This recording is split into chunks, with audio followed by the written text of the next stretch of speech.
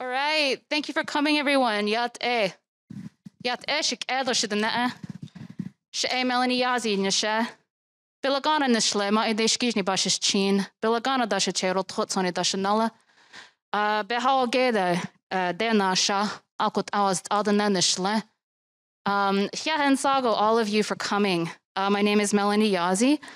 I am Dene. I'm a citizen of the Navajo Nation. I am an Indigenous guest here in Minneapolis.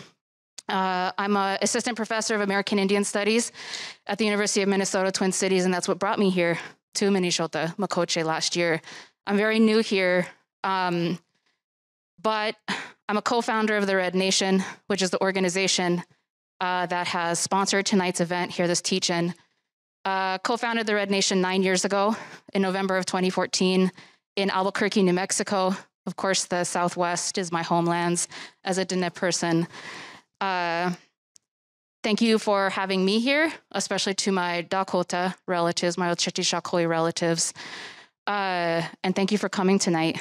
Why don't you all introduce yourselves here at the beginning, and then we'll get going with things. And then I'll call Anthony up afterward, if that's okay. So I'll just pass it off to you, Demetrius. Okay. Hello, Yat. She Demetrius Johnson, Dasha Jene. Twitterchini Nishle, Ado Sitnan Jenny Bushchin. Sanjikina Edasha Chedo, Twitterchini Edashanella. Twithana Dena Shando Akut Ego Dena Hestin Nishle. My name is Demetrius Johnson.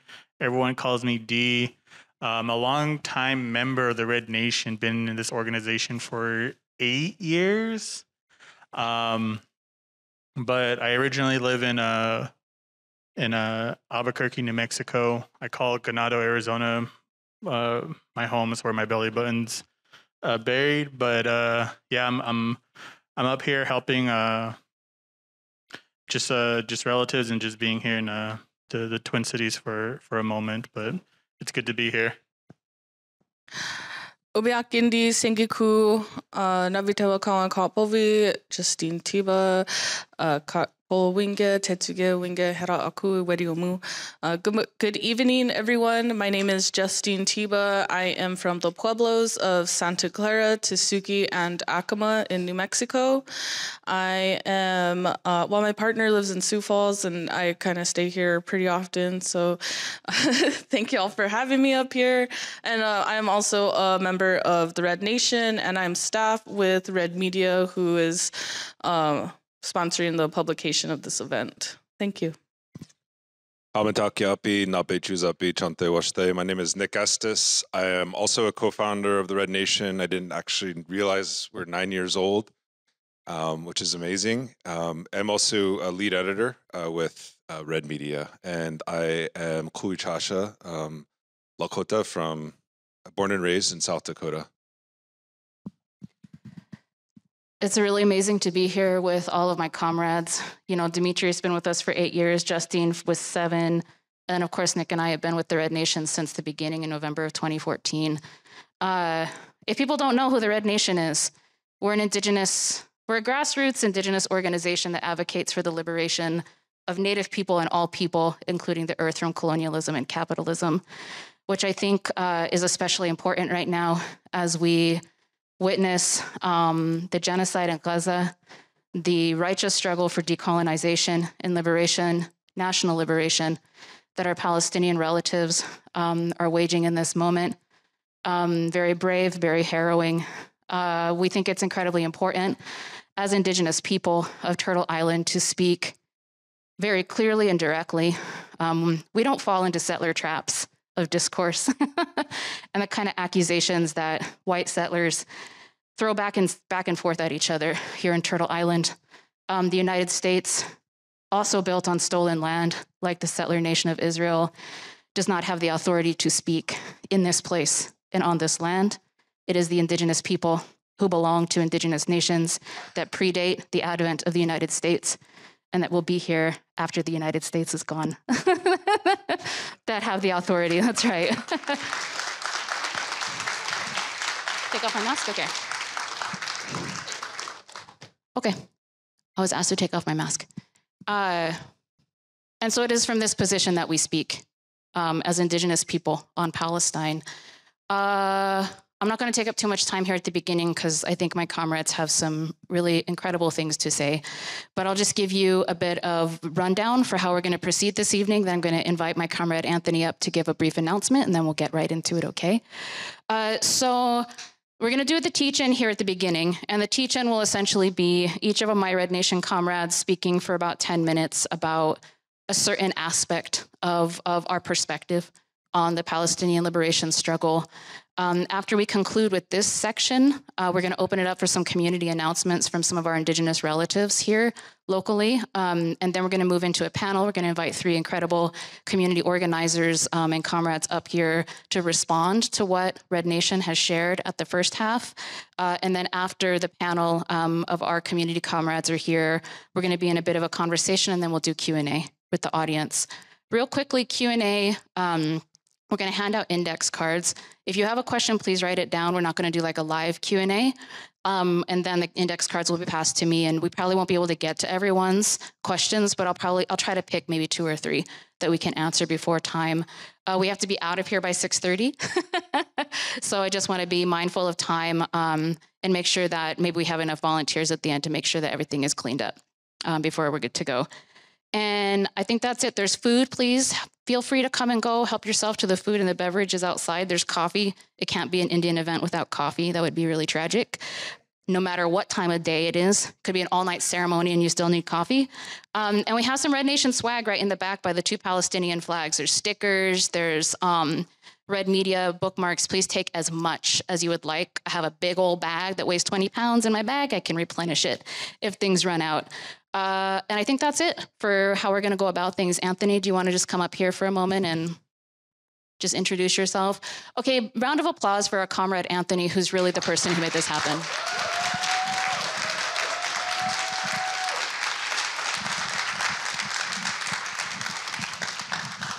Thank you. My name is Anthony. I'm a member of the Anti-War Committee.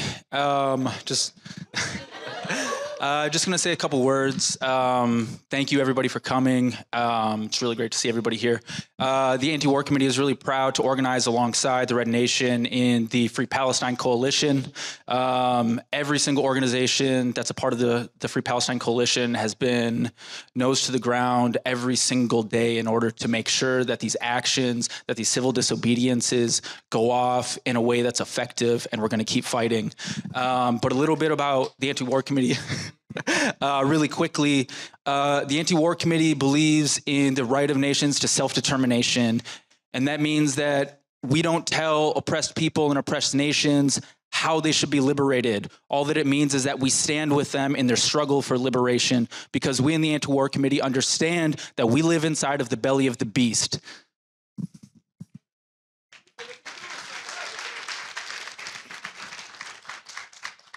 And so I'll leave you on this. What that means is that we stand in unconditional solidarity with the Palestinian people in the struggle for Palestinian liberation. And that also means that we stand for land back and the struggle for self-determination from Turtle Island to Palestine. That's it. Thank you.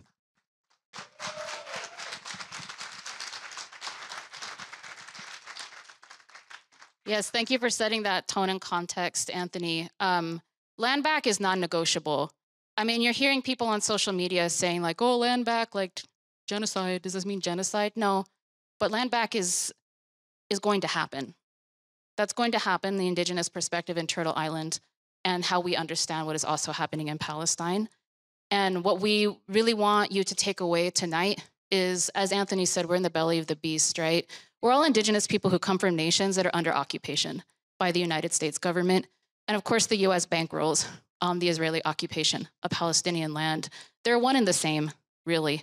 And so it's our responsibility as people who are within the United States to go as hard as possible to decolonize this place, because that will reverberate all across the world, because the US is the greatest predator empire that has ever existed, right? And so we want US out of everywhere. We want US out of Palestine. We want US out of Turtle Island, right? And that the goal is to dismantle the settler project that is the United States for the freedom and the future of all life on this planet. It very much depends upon that. So I'm going to pass it off to Comrade Nick, who's going to get us started, and then Justine, and then Demetrius, and then I'll wrap it up. Thank you so much.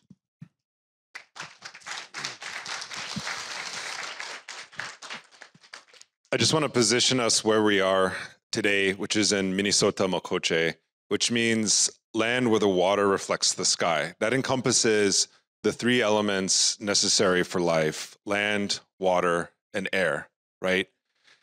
And I think it's such a beautiful phrase that has been bastardized by the settler state because it is premised on the genocide of Dakota people and the oppression of our Ojibwe relatives, our Anishinaabe relatives.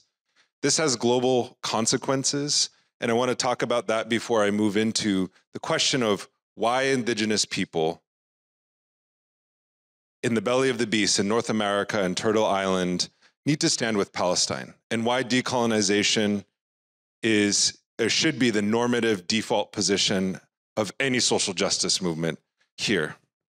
So first of all, let's look around us. We have street names that are named after genociders.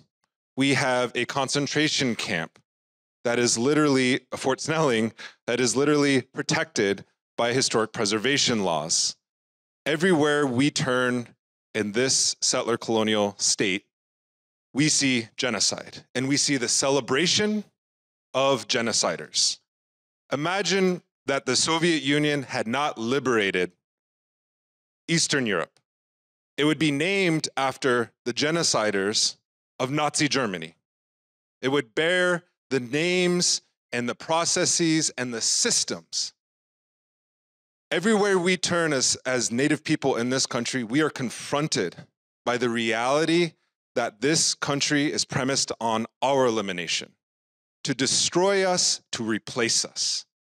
Today, we live in a state that justifies that genocide with soft words, with kind phrases, with land acknowledgements, with gestures towards decolonization, because it believes as a settler society that it can acknowledge that it has stolen our land, our wealth, our livelihoods, our children, our resources, from the relative comfort, knowing that the mere acknowledgement doesn't change the colonial reality. It doesn't change the social, material reality that we live in, because it does not want to give up what it has taken. The prime example is my employer, the University of Minnesota, which seized Dakota land in the midst of Dakota expulsion and genocide and sold it to build the wealth not only of the university through a land grant, but also the wealth of this state. It accumulated that land that it sold and privatized and enclosed into what is called a permanent university fund.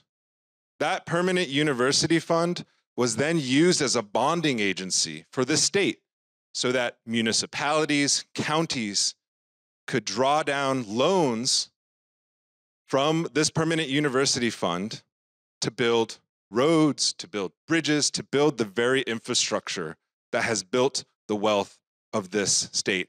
This state is built not just on Dakota land, it is built on the stolen wealth of Dakota people, and it is and their blood and their death.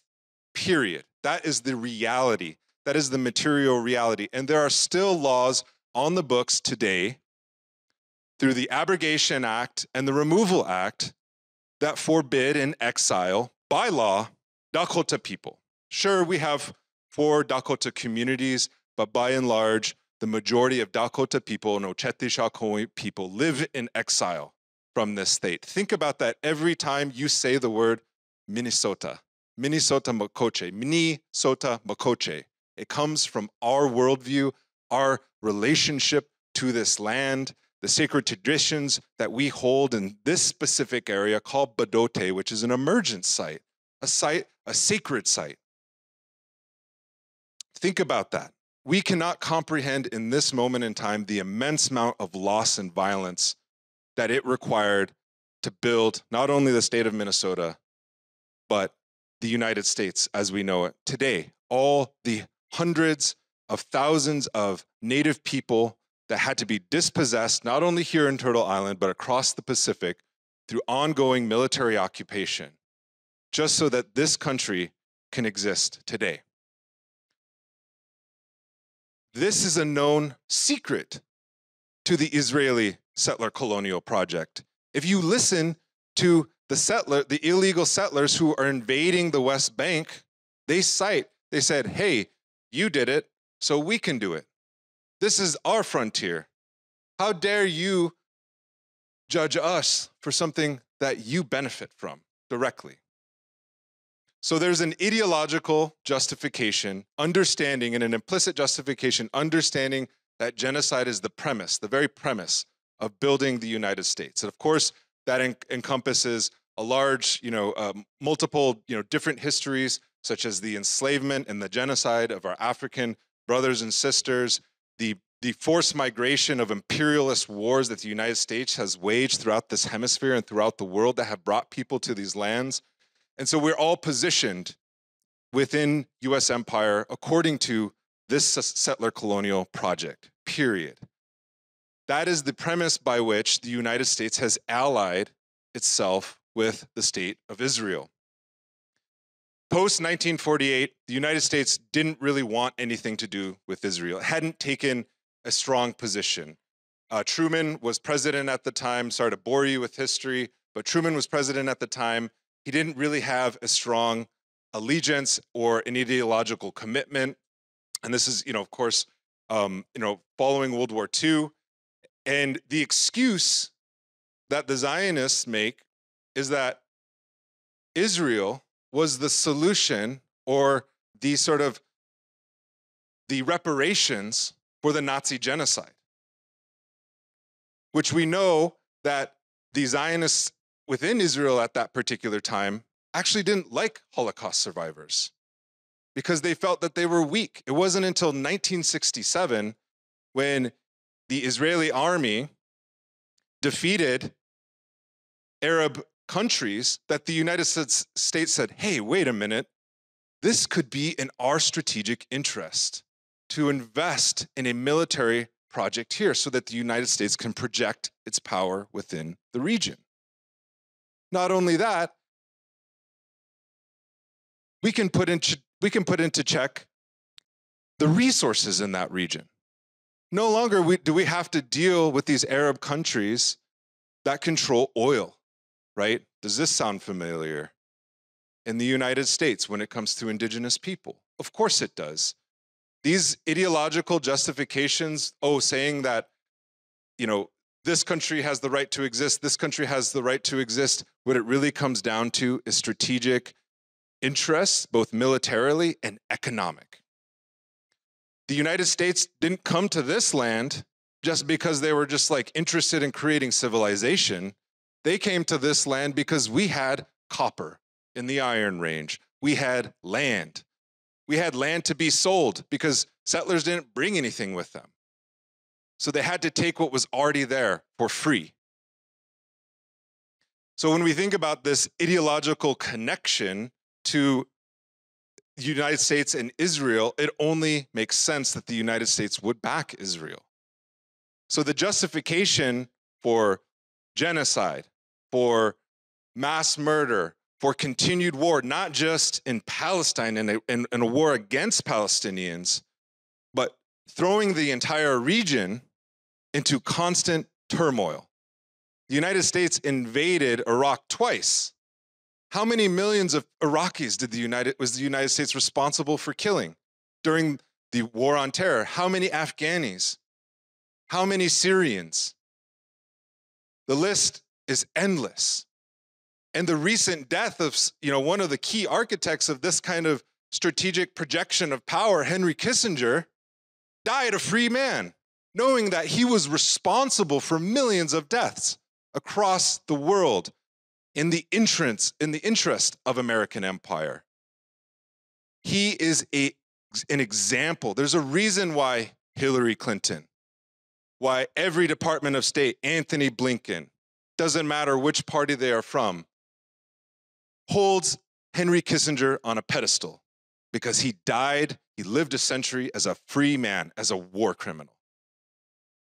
Because the United States knows that it will act with impunity when it comes to the destruction of other nations and other people, because it did it with us and it just exported that project to the rest of the world. Now, I want to turn, I don't have very much time, but I want to turn to the question of decolonization. Palestinians, from the very beginning, this didn't happen in 1948. The colonization process didn't happen in 1948. It preceded that by almost a century. When the British saw this place as an area, it colonized it, right?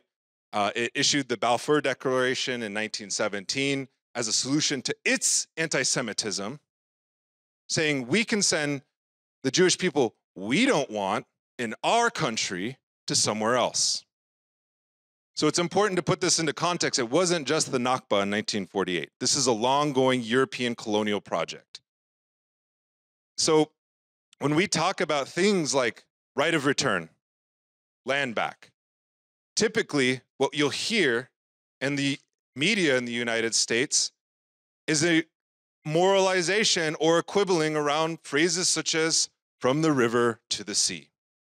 Netanyahu's Likud party had it as its founding party document, Zionist, it's a very right-wing Zionist party, that Israeli sovereignty will exist from the Jordan River to the Mediterranean Sea.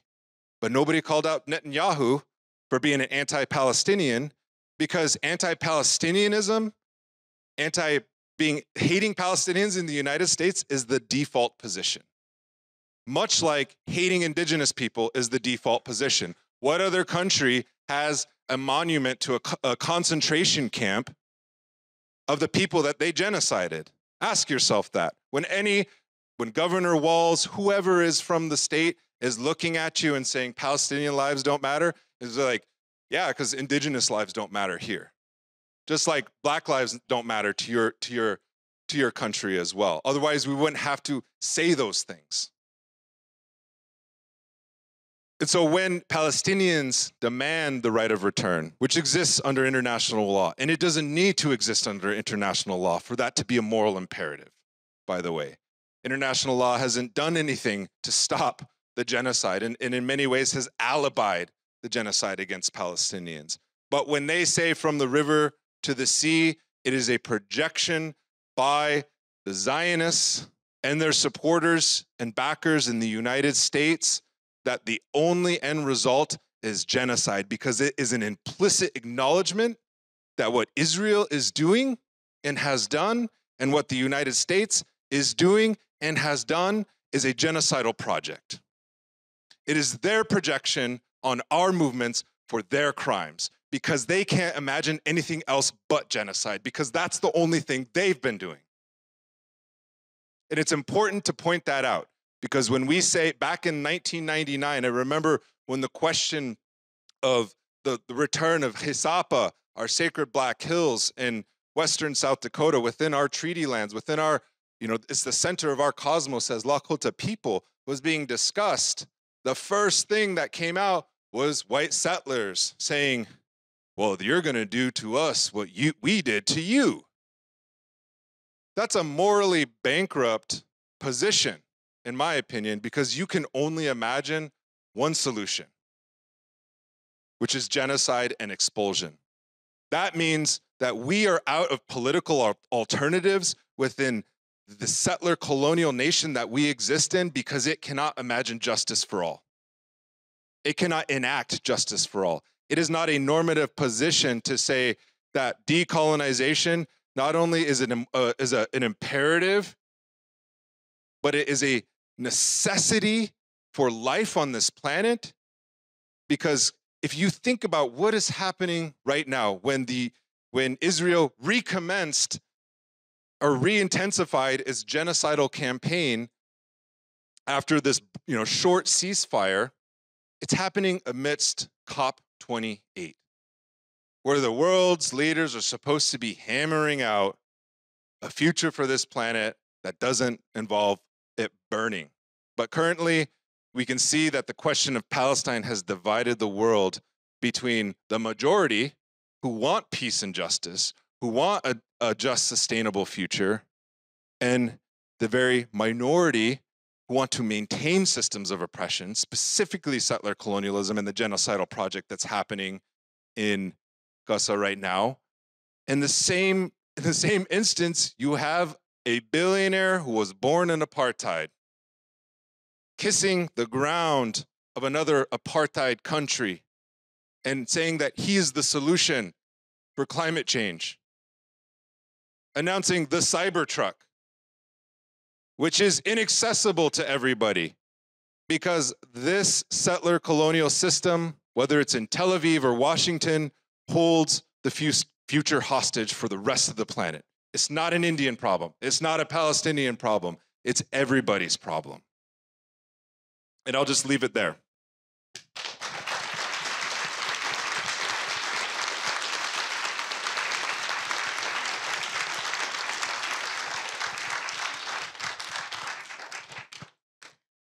Thank you for setting the scene, Nick. So I have been a member of the Red Nation since the fall of 2019. And I'll admit that when I first joined, I didn't know why Palestine. I was, I guess, like almost confused even, like why the Red Nation was so gung-ho for Free Palestine. And now that I've been in the Red Nation, I know exactly why we are so gung-ho for Free Palestine. And that's because Free Palestine is the tip of the spear. This is the only issue that we've seen or come up that like truly unites the entire left. Everyone left of center is Free Palestine. And this is the uniting cause that we're seeing right now. And I wanted to talk a little bit about the work that we've done throughout the years. When I actually a year after I joined the Red Nation, I had the honor and privilege of going to Palestine on a delegation with the U.S. Campaign for Palestinian Rights and Eyewitness Palestine. And I saw for myself everything there. And at the same time, during that same fall of 2018, that's when the Red Nation wrote our first political position, Palestine represents an alternative future for Native nations.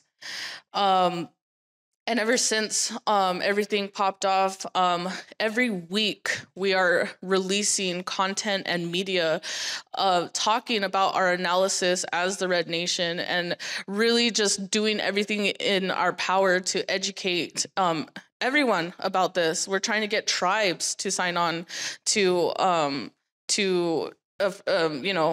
moving towards Free Palestine. We launched a website, indigenousforpalestine.org, where right now we're at over 676 signatures of Native people who agree on decolonization. But I also wanted to really express what that means.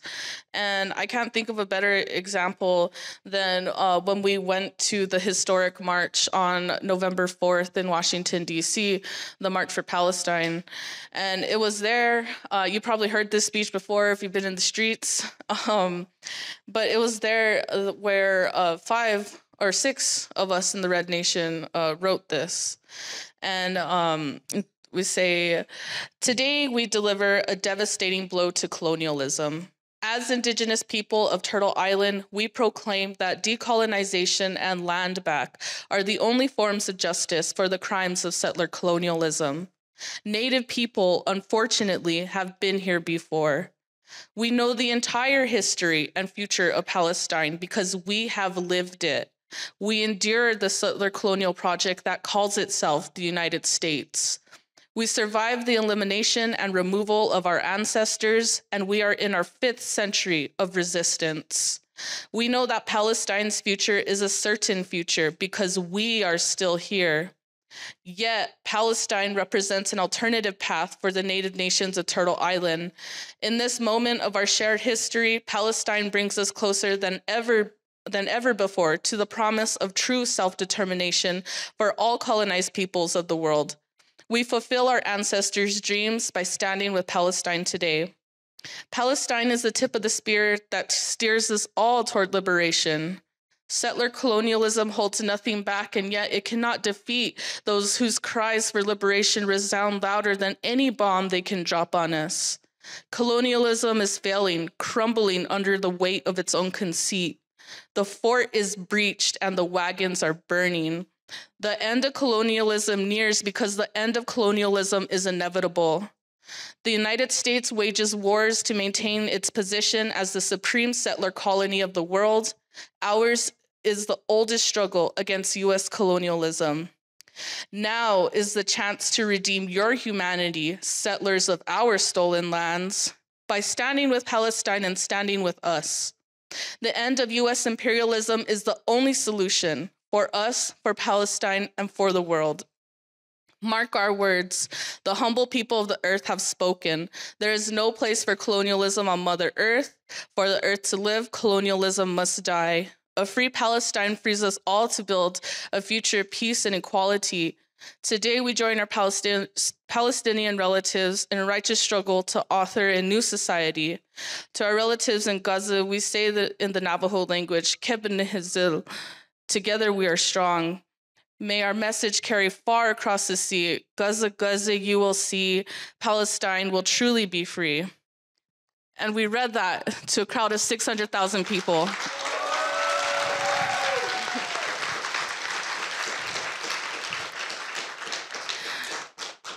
And that's what it's about. That's what I learned when I went to Palestine, even before. What I learned is that this is we have the exact same struggle as Native people here in Turtle Island, because this is a struggle against settler colonialism. I am not Indigenous because of my language or my tribe or my ties to the land. I'm Indigenous because it is a political position in the constructs of settler colonialism. If settler colonialism had never happened, I would just be Tewatoa or Kohaiahanu or Akume. I would be from my nations because settler colonialism never existed. So therefore, Palestinians are Indigenous because of their political position in the constructs of settler colonialism.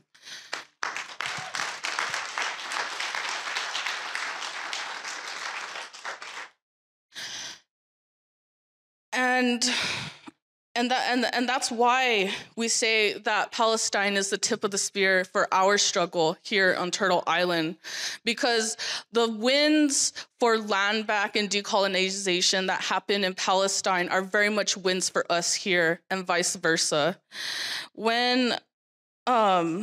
And that fills me and us in the Red Nation with just immense hope that this can be done, because what we're seeing in Palestine right now is a win. What we're seeing in Gaza right now is a win. I know that we are devastated, and I know that we have lost so many innocent people. I know how many children that we have lost. But do you know what else we're seeing?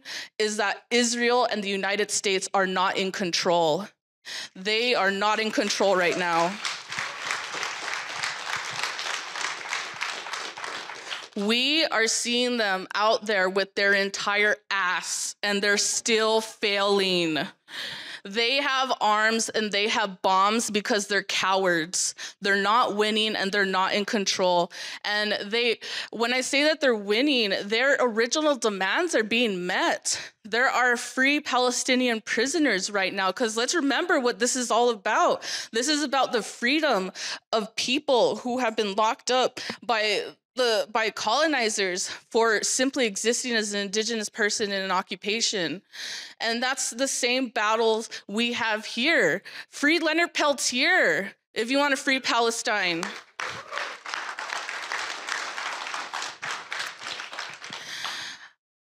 And that's what this ultimately is about. This is a battle of ending settler colonialism once and for all.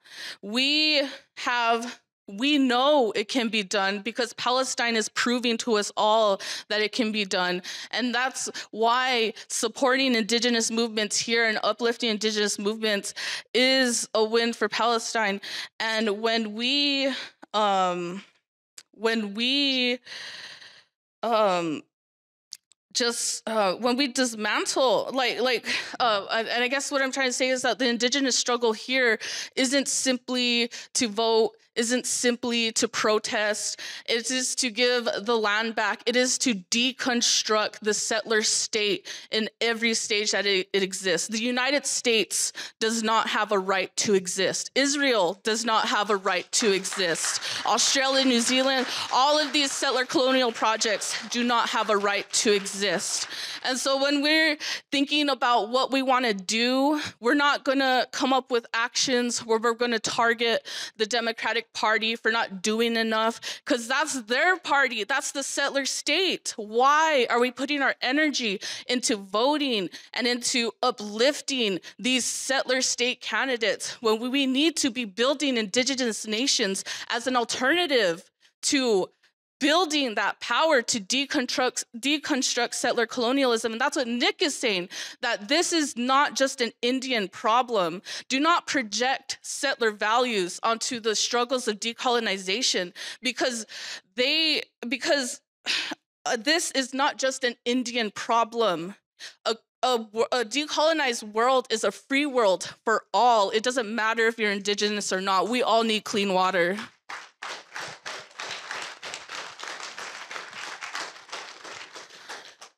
And with that, I just want to end with a plan forward. Maybe I can talk about it a little bit later. But the Red Deal, if you haven't read our book yet, if you haven't looked on our website, like, that's literally our plan. That is what we want to, how we see a decolonial struggle moving forward in the United States. Let's divest from occupation.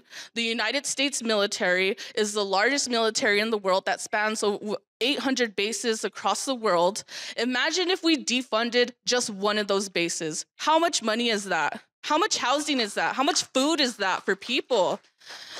Divest from occupation and reinvest in our common humanity and our earth. The United States owes us here in Turtle Island and people across the world climate debt to clean up the mess that they made. And so let's make that happen. Thank you.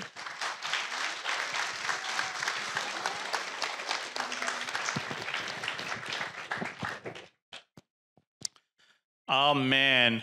So I'm going to get a little bit Diné-centric because I'm a little bit pissed off. 1864 was the beginning of the Long Walk campaign enacted against Diné people by the U.S. Military. It was a 4-year campaign to forcibly relocate Diné people all the way to Fort Sumner. It was hundreds of miles of forced relocation of thousands and tens of thousands of Navajos. We stayed there at Fort Sumner for 4 years, and what we call that campaign is Huelde, which translates to hell, or like a place of immense suffering. Many elders, many children died on that walk to get to Fort Sumner, because if you take a direct path, it's still long. But what the U.S. government decided to do was to march them around Santa Fe Plaza, go through the mountains during the winter, and then finally go down to Fort Sumner. And that's where a majority of our elders and our children perished. And the conditions in Fort Sumner were also just unbearable. Cold winters, lack of access to water, to food, and it justifiably received its name, Huelde. And I tell you this because this is our story. This is like our interactions with settler colonialism, with the U.S. government, and what they do to Indigenous people and what they did to my people. It's something that a lot of my people know the history of. And so it confuses me of why my people don't get behind the people of Gaza, the people of Palestine. If we understand our shared history of resistance against these settler colonial projects, and if we see what is happening to Gazans right now being forcibly relocated, being killed on their way to relocation. Why would we stand idly by? We're literally seeing our own we're literally seeing another Huelde happen to another group of indigenous people. Why wouldn't we speak up? And it's frustrating for me as a Diné person to see our people, to see our so-called leaders standing by, not even acknowledging, not even saying anything about what is happening in Palestine. And Dr. Mel here, actually, how I learned about Palestine is same thing as Justine, is through the Red Nation.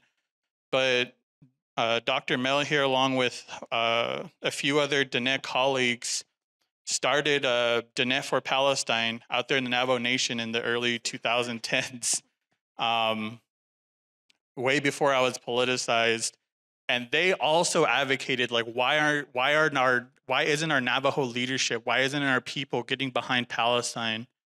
And to this day, like, our government actually goes backwards. They side with the Israeli government.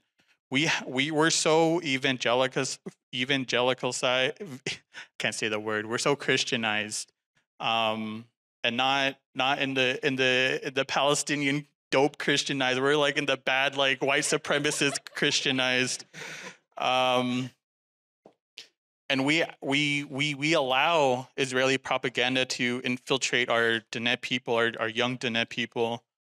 And so I guess what I'm saying is, like, it's important to understand your history. It's important to read. It's important to educate yourself, because what I'm seeing and what a lot of young Diné people are seeing is, like, our leadership is inadequate. What I would say is, like, now is not the time to be de-gis or stupid or dumb. Now's the time to be decolonized. Now is the time to, like, educate yourself, to understand that what is happening in Gaza, what is happening to our Palestinian people is no different than what has happened to us and continues to happen to us. I went to Palestine in 2018 with a delegation from the Palestinian youth movement.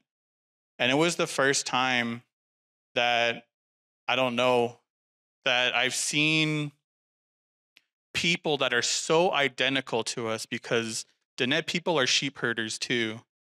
And going to Palestine and seeing, like, how many people, herd sheep, that eat sheep, that have a cuisine dedicated to sheep, I was just like, whoa, I'm at a home away from home. And not only that, there was the resourcefulness, because you're displaced from your own area. I guess I'm talking about our Bedouin relatives who have homes built out of, like, plywood and tarp, the same way my grandma's house looks. I have so many pictures that with their sheep corrals, with their homes that look exactly like my relatives' homes back in Ganado. And for me, I was just like, wow, this is a place where, like, I don't know, like, how we don't know about these people when they're so identical to us. There's a place in so-called Beersheba that has, like, a huge electrical generating station. And the Bedouin villages live below these transmission lines. And it's no different from, like, how my relatives live, where over 10,000 Navajos still don't have access to electricity, even though we supply our lands, our resources supply electricity to the greater Southwest, talking metropolitans like Phoenix, Las Vegas, California, even Albuquerque, which is where I live. And us not having access to electricity, to resources, even though our lands provide those things, it just makes me wonder why my nations and why other indigenous nations haven't signed on to our letter that we wrote, haven't spoken up about this issue.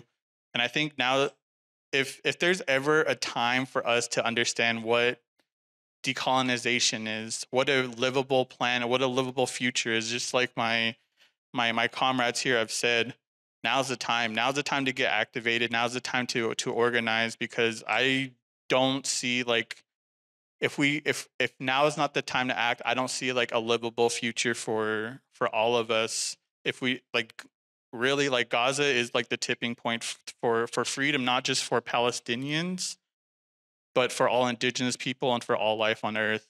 And that's just the reality.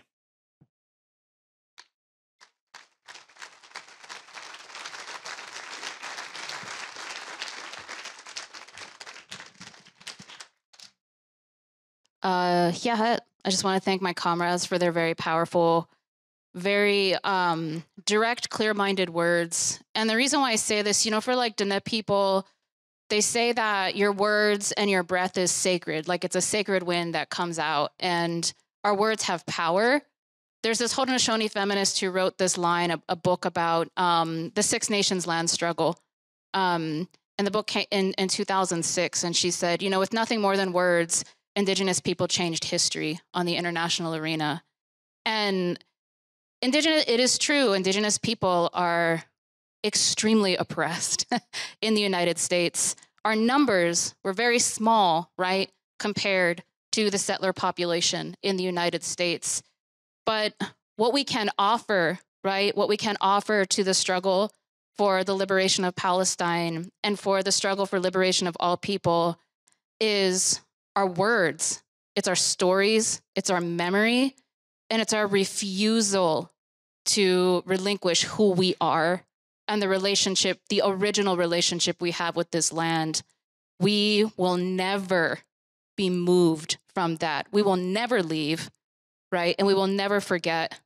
And I think for me, that is what we offer, right, to our Palestinian relatives who are facing so much suffering, extreme settler violence in this moment.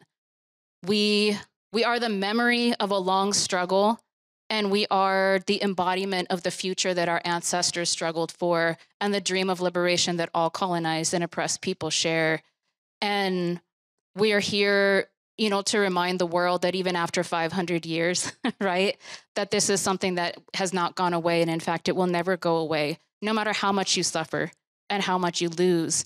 And I think that is what we have to offer our Palestinian relatives, in addition to solidarity and the things that we might do, having the moral authority as the original people of these lands to push back against the violent settler project that is the United States, and to help to lead that, to be the tip of the spear here of all liberation struggles and the movements that seek a world of justice, equality, and peace, that seek to dismantle the United States. I hope you seek to dismantle the United States. And if that isn't your politics, okay?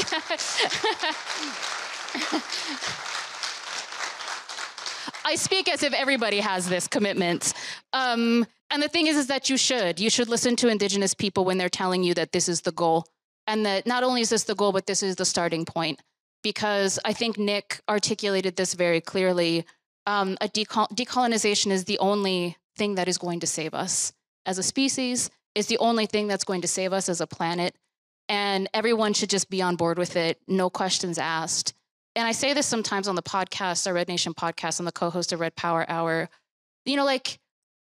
Of the most oppressed ass people in Turtle Island, Indigenous women are like on the top of that fucking list, okay? And incarcerated at higher numbers, murdered at higher numbers, missing at higher numbers, higher levels of rape and all kinds of sexual violence and sexual harassment. I mean, Indigenous women struggle so hard under the settler regime that is the United States and the way that heteropatriarchy ties so closely into that.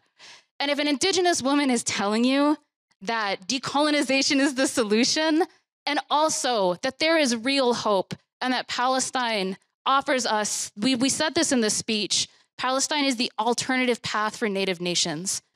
And this is because we understand Palestine and the liberation of Palestine is the tip of the spear, right?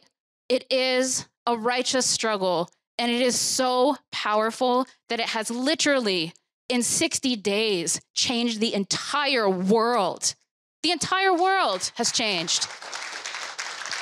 I knew it the moment that it happened, that nothing, and I mean nothing, for colonizers or for any of the good, humble people of the earth would be the same ever again. And we need to lean into that Lean into the fact that colonizers are scared. Lean in to scaring them and making them feel uncomfortable, right? It is because we have power. And sometimes being here in Minnesota, it's real different organizing here. And it's also very different being Indigenous here than it is from where I came from in Albuquerque. I find sometimes people here feel like they don't have power, especially Native people and other folks. Like, we have power. This is why millions of people are standing up for Palestine across the world. Like, we have power. If we didn't have power, they wouldn't go so hard to silence the people. And Palestine, one of the things I have also had the honor of going to Palestine in 2011 on a decolonial field school when I was working on my PhD at the University of New Mexico. Palestine not only reminded me of my own humanity as a person living under occupation here, but Palestine taught me so much about the commitment to decolonization. And samud, that steadfastness, right? That word, again and again. What does it mean to be steadfast in your commitment for decolonization? And I think that that is something in my long path of political development and my journey since we started the Red Nation, that Indigenous revolutionaries here have also taught me that steadfastness. And I encourage you all, to, when we leave this event tonight, have that steadfastness, carry it in your heart. Do not let it go, because we will win. And we know this because we have been doing this for hundreds of years. And even, like I said, we've lost so much. We still believe we're going to win. We still will have the relationship with the land, right? We really believe this. And if Indigenous people are telling you this, and if Palestinians are telling you this, then you better damn believe it yourself that we're gonna win.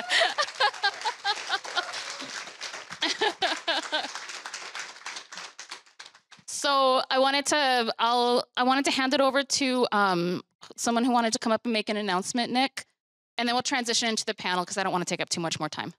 Yeah, we have.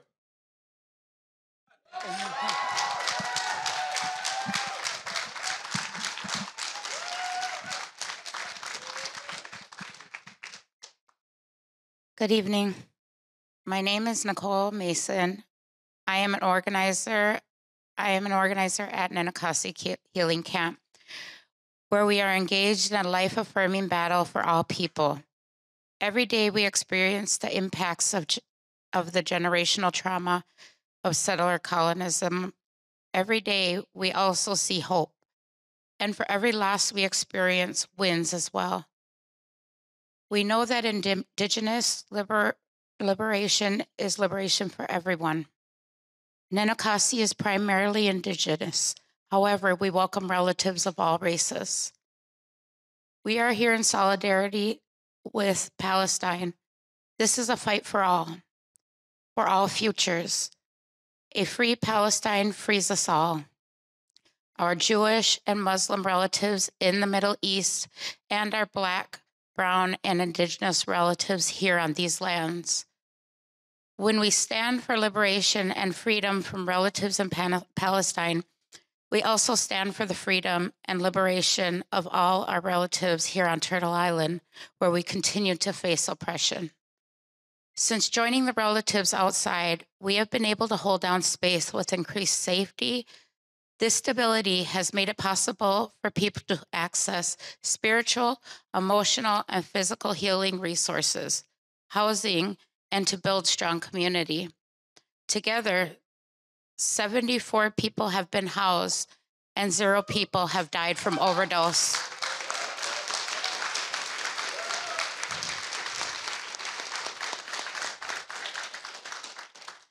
We have received word from the city of Minneapolis that our community will be evicted on December 14th.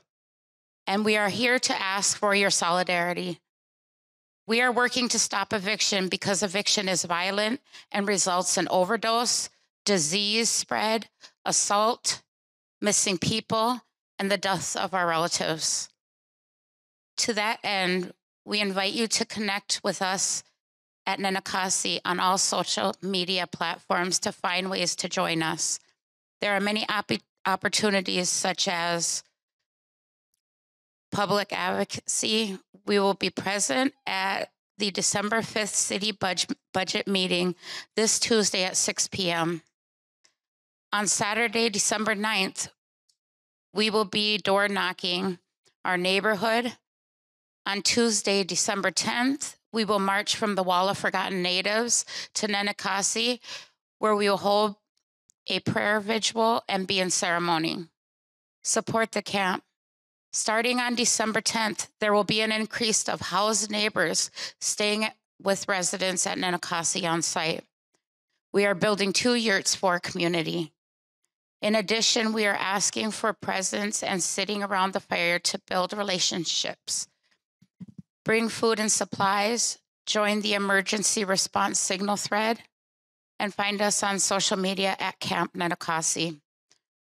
Thank you for giving space to me to speak. We are stronger together. All power to the people.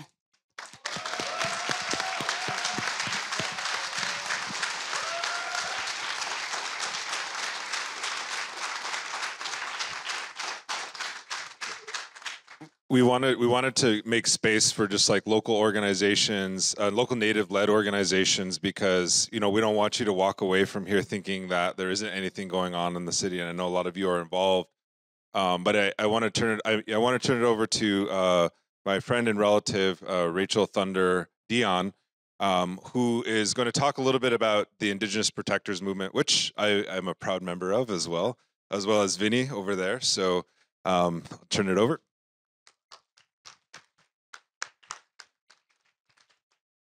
Tanse, Gananaskamotin, and Nanaskamotin, Upsis Nanahiawak, Upsis, Rachel Dionne-Thunder. Hello, thank you to everybody for coming here tonight. Thank you to the Red Nation for inviting us to come up and share some words and, prayers of solidarity with Palestine and the rest of decolonization movements around the world and Turtle Island. Like Nick just said, I am one of the co-founders and board members of IPM, the Indigenous Protector Movement, with Nick, my husband, Vinny Dionne, sitting over here in the matching hoodie. So he's not hard to miss. So we're a very new organization here in South Minneapolis. I was a little girl, a baby here in Minneapolis. I come from an AIM family. And one of our co-founders, Crow Belcourt, Jolene Jones, these are all co-founders and board members of our organization. We saw a niche here in South Minneapolis for an organization that could build and support and uplift Indigenous-led movements and actions. To really provide that safe space, those resources for those voices, for those individuals, for those communities to really lead at a grassroots level here in Minneapolis. Sorry. It's hard for me to reach down. But so recently we were one of the recipients of the self-determination grant from Indian Collective, along with 72 other organizations across the country. And that kind of funding, those kind of resources are really allowing us to get up off our feet and get started. So we're getting ready to open an office here in South Minneapolis, right off of Franklin Avenue in the Ancient Traders building right up above Maria's. So that'll be opening up this month. And one of our first initiatives that we're really focusing on is providing a safe space for our relatives to come in and report acts of violence or acts of discrimination, acts of brutality by the Minneapolis Police Department. So a lot of you know that the American Indian movement was founded here kind of based around police brutality against our people as Indigenous people. And recently, the DOJ report that came out showed that that really hasn't changed. Fast forward from the 70s to today, our people are still being disproportionately discriminated and brutalized by MPD even in the aftermath of what happened to George Floyd. So part of our organization is that instead of our people or any people having to go to City Hall or to MPD to file a report against MPD, that they can come to our organization and we'll act as that buffer for them to file that report, and we will stay on top of that report for transparency and accountability with the Minneapolis Police Department.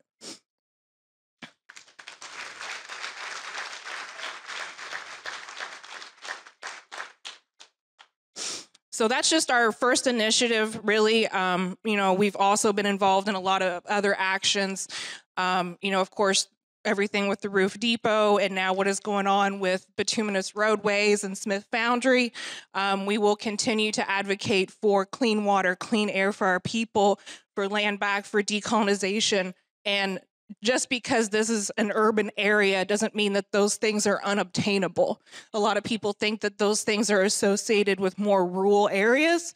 And I really, truly believe that Minneapolis can be a starting point or a blueprint for what urban land back and urban decolonization can really mean for Indigenous people.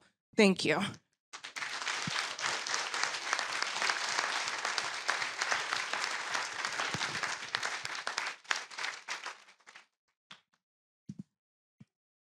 Okay, so I'm going to invite our panelists to come on up here. Why don't we move over?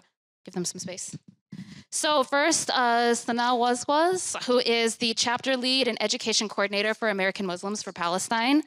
Please give Sana a warm applause.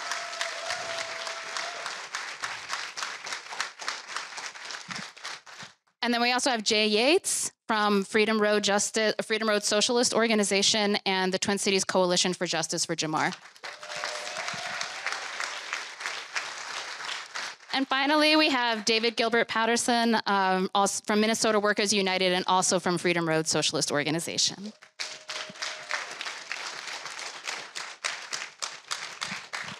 And so real quick before we hear from you all, just comments and feedbacks about what Red Nation comrades have shared. Can I get a couple of volunteers to pass out index cards and pens for people for Q&A if you have any of those? Right now, I'm just going to grab them over here and we can come over here.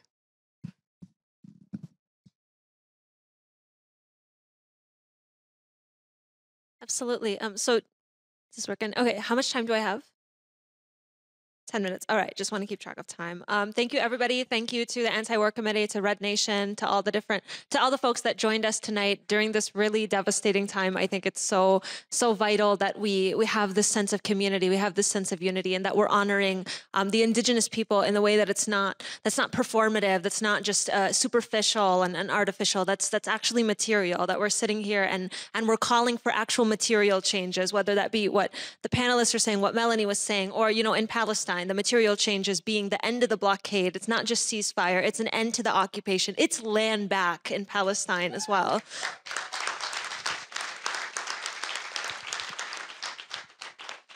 So I greatly enjoyed the panel. I loved hearing from my Indigenous brothers and sisters. And I think I want to elaborate on some of the points that were made, because I think there's a lot of really important talking points that were brought up and that I'd like to substantiate. The first one is the discussion on, I guess, the colonial framework that defines all of the Zionist movement historically. And when we refer to Zionism as a settler colonial project, I really want to stress this. This is something that was very overt and unabashed within Zionist discourse historically. This is not just a metaphor. This is not just something the opinionated Arab, is just getting up and saying it's a colonial blah, blah, blah. Like, I think that's a lot of times the way that we want to frame it, that it's just kind of, it's just someone being opinionated or whatever. But that's actually not the case. And right now, we're seeing a lot of revisionism within Zionist discourse. Suddenly, Zionist discourse wants to claim that it's a decolonization movement. You can get a shirt on Etsy that says, like, decolonized Judean, which doesn't even have a nice ring to it anyway. It doesn't. And when you actually look at the documentation, Zionist leaders, the pioneers of modern political Zionism, openly bragged about how colonial their movement is. I'm going to give a few examples. One of them, if anyone knows, Zev Jabotinsky, who is the founder of the modern-day Likud party. He was founder of the the Jewish Legion of the British Mandate Army, and he wrote an essay in 1923 called "The Iron Wall." How many of you, show of hands, how many of you are familiar with this essay? So about a few of you, okay, and that's fine. And this is so important. So I actually like that because y'all are going to get some bombshell info. And this essay, he basically writes a very, very disgusting essay. And the premise of the essay is, we're colonizers, they're the colonized people, they're the natives, and that's it.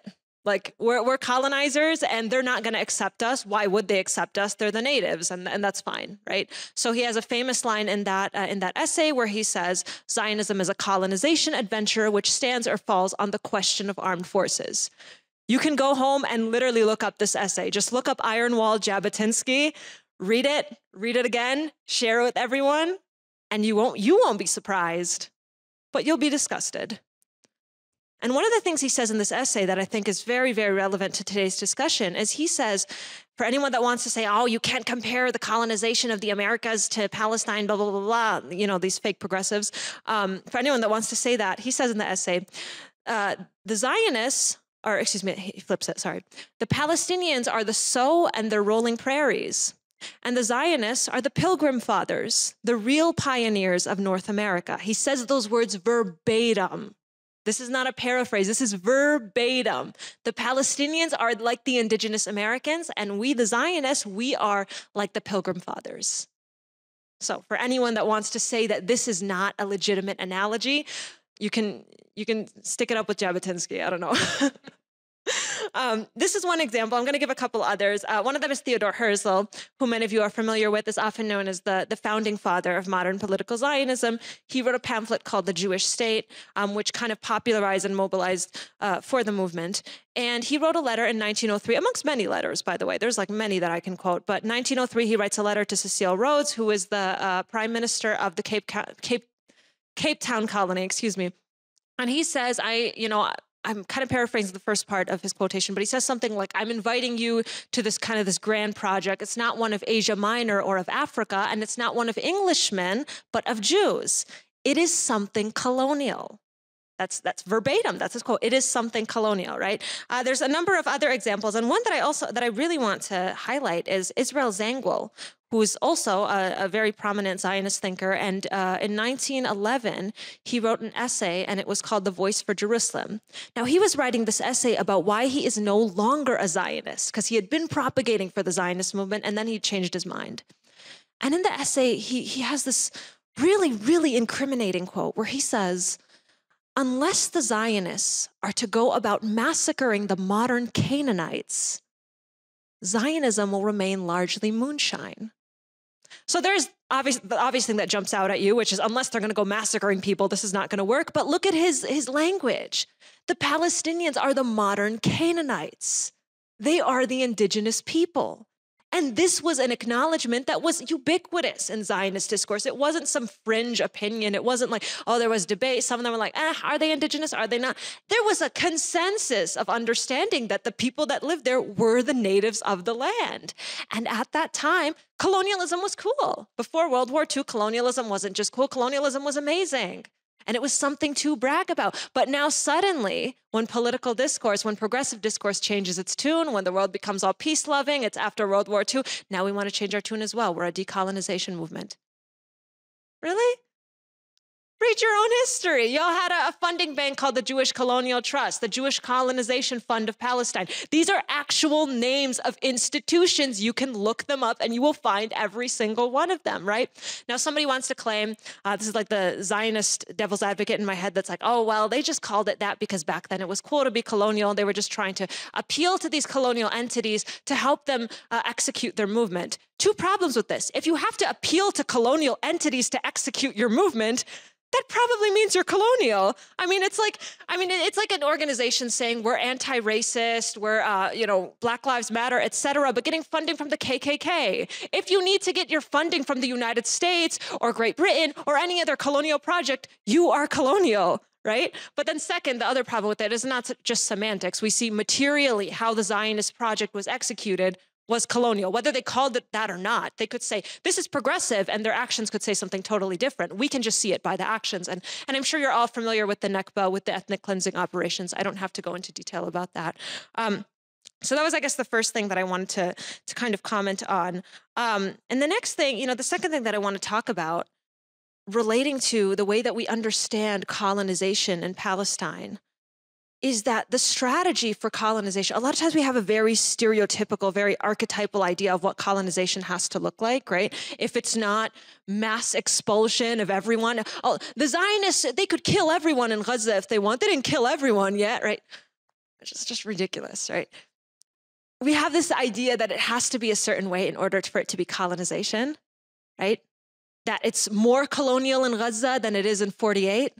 That it's more colonial in Gaza than it is in the West Bank. Let's do away with these ideas. Let's do away with these ideas that there's better colonialism. There is no better colonialism. Colonialism is colonialism.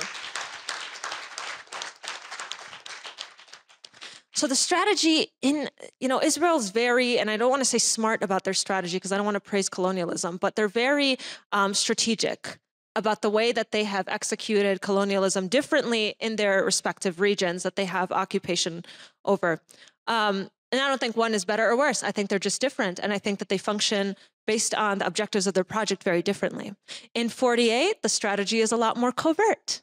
The strategy is championing the Jewish majority, which they already laid the groundwork for when they annexed 78% of Palestine in 1948. So there's not a lot of expulsions that have to happen there because Palestinians already make up 20% of that population. They already did all of that in 48, right? So their colonialism there is much more covert. They already have this Jewish majority and they champion it through laws like the nation state law, through laws like the law of return, right? Laws that champion that Jews have self-determination only. That's verbatim language of the nation state law. That's what it is in 48. Then you go to the West Bank. In the West Bank, their strategy is a lot different. It's one of trying to maximize a Jewish majority, but also, ever think about why Israel has not annexed the West Bank yet? They could if they wanted to, because the West Bank does not have a Jewish majority. And so they're exercising just the amount of control over it to be able to control the land and the resources without having to compromise the basis of their colonial supremacy. That's very crucial. Is 48 better than the West Bank? West Bank better than? I don't think so. I think they're two different strategies. Gaza has a very different strategy. The strategy there, now this is very interesting, was designated as a hostile territory, cut it off from the rest of the region, right? Designated as hostile territory to do two things. One, justify the colonial enterprise, right? Oh, Gaza's just full of terrorists, it's full of this, it's full of that, and so we get to continue the very actions that we are glorifying to the world and deeming as something that's vital for a security state or whatnot, right? And then the second thing is prevent the establishment of a Palestinian state, prevent a discussion of the refugee problem, prevent a discussion of a free Palestine. So I don't know how much time do I have left? Sorry, I'm getting carried away. I'm done.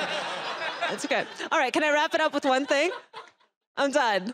All right, I'll wrap it up with one thing. So, I'm always done. I don't know.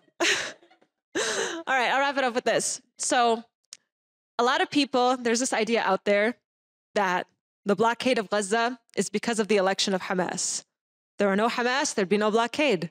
There'd be no Hamas, there wouldn't be any issues. Everything would just be just, all right? Here's the one thing I want you to take away. Take away anything. In 2004, then advisor to former Prime Minister Ariel Sharon, his name was Dov Wazwaz, he did an interview with Haaretz. And in that interview, he explicitly said that the purpose of the disengagement from Gaza was to prevent the establishment of a Palestinian state. The disengagement, he said, would be formaldehyde, in that it would prevent a discussion of the refugees, prevent a discussion of all the rights of the Palestinians, all their grievances, and they could effectively designate it as hostile territory and not have to deal with it. Remember this. History did not begin on October 7th. History did not begin in the last couple of months. History does not begin with Hamas. It begins with a strategy to dismantle the rights of the Palestinian people and assert colonial supremacy.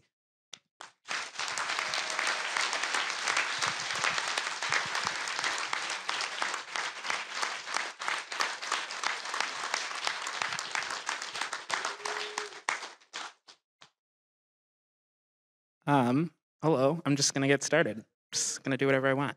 That was really amazing, by the way. I think that as a anti-police activist, that's mainly what I'm gonna focus on. If any of you were hoping for something different from me, you should probably just go home now.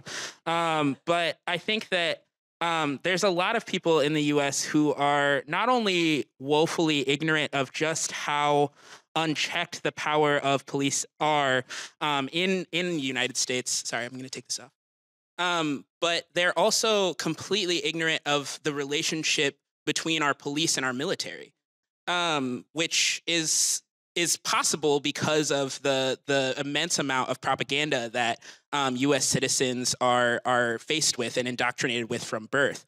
But some things that I want to point out about the connection between police and Palestine is that the U.S. And the IOF have a very formal relationship in terms of policing. Post-September 11th, the U.S., under the guise of a counterterrorism initiative, sent delegates from the CIA, the FBI, the U.S. military, and police forces across the country to Israel, specifically to exchange tactics in suppressing dissent. According to the 2018 Deadly Exchange report co-authored by Jewish Voices for Peace and RAIA, these visits consist of literal live demonstrations of repressive tactics in which U.S. delegates watch Palestinians get brutalized by Israeli forces in real time, in addition to formal trainings on techniques such as the restraint hold that Derek Chauvin used to murder George Floyd. Now, all of us are presumably were here in 2020. Who was here in 2020 for the George Floyd uprising? Now, who was in the streets and interacting with police during that time? The tactics are literally the same. The weapons are literally the same. They come from the same place.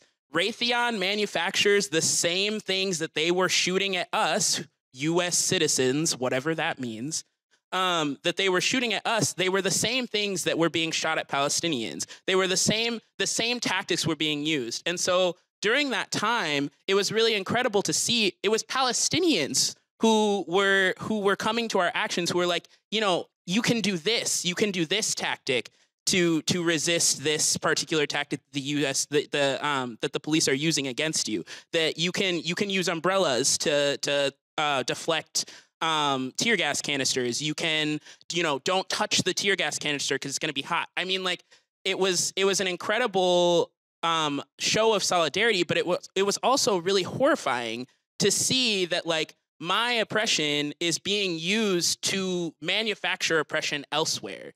That we are being used as lab rats the same way that Palestinians are being used as lab rats in order to more effectively quell our dissent here. And so I think that that's really something that folks in the U.S. have to be more educated about, because it's not just about liberating Black people, and it's not just about liberating Palestinians, because our oppressors are the same people. So we have to be fighting our enemy as though they are the same. Additionally, I want to talk a little bit about Atlanta, because the Stop Cop City movement is something that has gotten less and less attention as time has gone on. I think that people are getting really complacent about the fact that our governments are allowing police forces across the country to essentially build like repression training camps. And they're building these not only to the detriment of us in terms of police brutality, but also in terms of environmental impacts. The Stop Cop City movement is centered around a parcel of land in Atlanta that is supposed to be protected, but that the city has essentially sold to developers in order to develop Cop City. And that is something that police departments across the country want to implement and replicate. And they use surveillance tactics that are used to infiltrate Palestinian resistance movements. There's something called mosque crawlers that are used to spy on dissidents, and they're not just in Palestine, that happens here. Similarly, we saw a massive amount of covert infiltration of the Black Liberation Movement by the US police and by white supremacists. And many police departments have created their own surveillance hubs modeled after those used in Gaza. The construction of Cop City is similarly inspired by Israeli training facilities and tactics, not to mention that much of the security tech used at such facilities is owned by Israeli companies. And Palestine is used, essentially, as I said, a living lab to test these technologies and techniques. And if the police are the first line of defense against real change in our country, then the military is the second. It's not only that they back the police when we challenge the state, but they train and arm the police here. Since the passage of the 1990 National Defense Authorization Act, the U.S. military has funneled billions of dollars of high-grade equipment, such as LRADs, armored vehicles, and weapons, as part of the 1033 program. A 2020 study of the most militarized departments in the U.S. found that the year after they received the equipment, civilian killings more than doubled. The researchers also found the records of these transfers to be poorly maintained or missing altogether, with little accountability on how this often deadly weaponry is being used. And between 2006 and 2014, over $1.4 billion worth of equipment was distributed to American police forces to be used against protesters. In addition, the popularity of so-called warrior training, which is the same training that's used by the IOF to brutalize our comrades in Palestine, this has skyrocketed in recent years and across departments in the US. There's an Army veteran named Dave Grossman who created and popularized the killology training. It is literally called that. And he calls it, quote, "The most effective way to stop someone is to fire a bullet into his central nervous system. It is up to God and the paramedics as to whether the man dies. Your job is to stop the deadly threat, and the most effective way to do that is to make the threat die." These are the people that are supposed to be in charge of our public safety. These are the people that we pay to patrol our streets. We pay these people to do this to us. I mean, like, I think that something that really trips me up in talking to people in Minneapolis in particular is this idea that we can just kind of like kumbaya our way out of this. Like that we just need to make better friends with the police. We need to increase the relationship and the exposure that the community has to the cops. We need to expose the community to this, to people who think that protesters should be murdered in the street. I don't want my tax money to go to this. I think that any person of consciousness can understand that the connection between what we are experiencing now in the belly of the beast has ripple effects. What we are paying to our government to do not only affects the people around the world, but affects us as like the people who live here. We are not any more free in the United States than the people that we colonize. And if one person in a relationship has the ability to kill you with impunity, that's not a relationship, that's oppression. Like I can't go up to a cop and shoot him in the face and walk away unscathed. A cop does that around the United States like every couple of days. They just kill someone and face zero consequences. And so what can we do about that? So there are a couple of examples of the deadly exchange that I outlined, but that's why, in addition to calls to boycott, divest, and sanction, we have to gain community control of the police. Period, point blank. I know that there have been numerous attempts in our city to address public safety. Many of them have involved increasing officer training. Many of them have involved the DOJ report, investigations, etc. But none of them actually change the power relationship between us and the cops. That is what we need to change. The power relationship between us has to be materially different. And the way that we can do that is through community control. We can not only interrupt the exchange of violent techniques and weaponry, but through the establishment of an all-elected civilian commission, we would be able to outlaw these trainings and the techniques that they teach our officers. And it's imperative that we defund and abolish the American security industrial complex, beginning with the police. But we can't abolish something that we don't control, right? I think that I think that one of the things that was so frustrating about 2020 for me was this idea that like we need another reform. We need a way for the cops to like see Black people and Indigenous people and all of the other people that they've murdered for decades in our country. We just need them to see them as human beings. Like we just need to change their hearts and minds.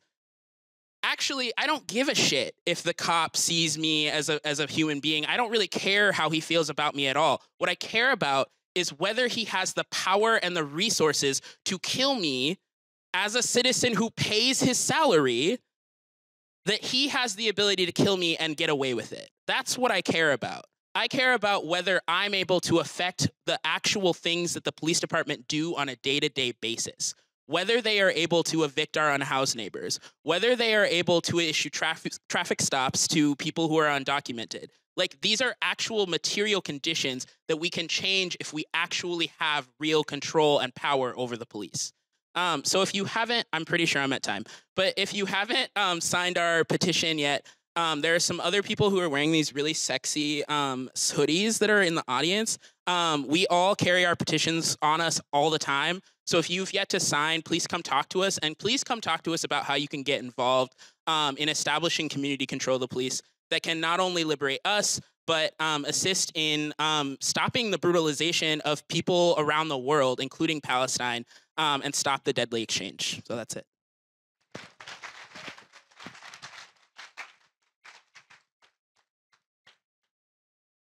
So I just want to thank the Red Nation and AWC for having this event. It's hard to go after these two. Often I feel like I'm just repeating what other incredible activists have said.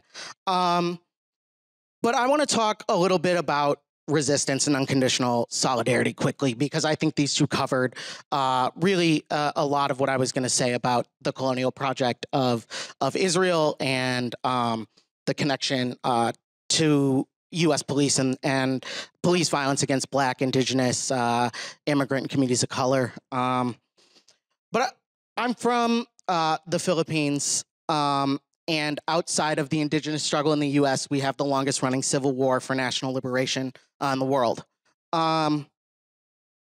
Much like Israel, the United States, the sitting Philippine government is a puppet government and a client state of U.S. imperialism. And when people in the Philippines attack mining trucks or logging trucks, they're protecting the land that they live on, the loved ones they have in the area, and all resistance to that kind of imperial domination is justified, whether it's here in the United States, whether it's in Palestine, whether it's in the Philippines. And we are really watching, as we're all gathered here in this room, the sort of death rattle of U.S. imperialism and the death rattle of Israeli Zionism. And that is because of the steadfast resistance of indigenous people in those lands. And we're seeing the United States government's consensus around manifest destiny and imperialism and colonialization fall apart in front of our eyes. I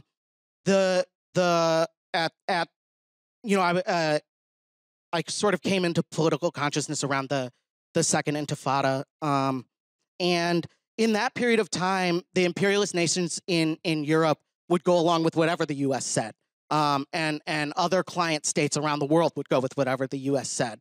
While the UN is a completely toothless body, we see over and over and over again UN resolutions that Israel and the United States are two of the only countries voting for their violent colonial projects. And that sort of international rejection of imperialism and domination only happens because people actively resist empire and domination. It doesn't happen because we sit down with our oppressors and gain a better understanding of one another. It doesn't happen because we renamed a department or a country something else and we say that'll set us all back to zero.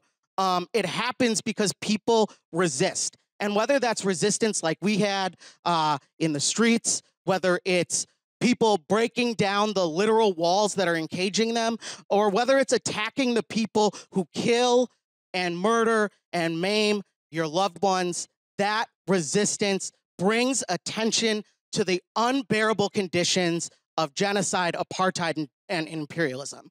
And